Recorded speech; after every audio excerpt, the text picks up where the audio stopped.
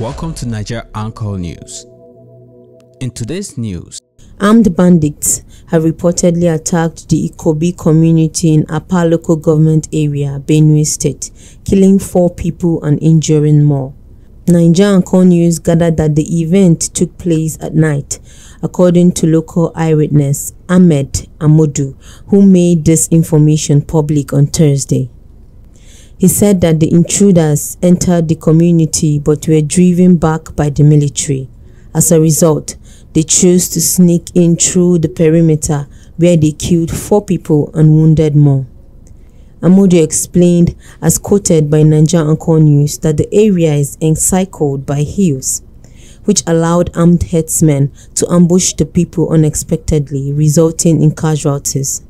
He noted that the attackers, known to patrol with their cattle, have struck the community before and are repeating their assaults. The head of the Apa Development Association, which serves as the Apa People's governing body, Barrister Attàcked, verified that 4 bodies had been found. The state's police public relations officer, SP Catherine Anene, stated she was unaware of the incident when contacted.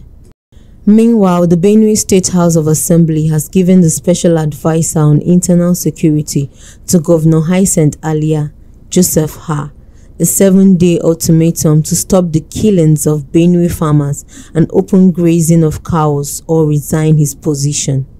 The lawmakers lamented the state government's decision to ban the enforcement of Section 3 of the Benue State Open Grazing Prohibition and Ranches Establishment Law of 2017, accusing her of colluding to escalate the killings. Thank you for being a part of Naija Anchor News today. Join us again soon for more. Stay informed.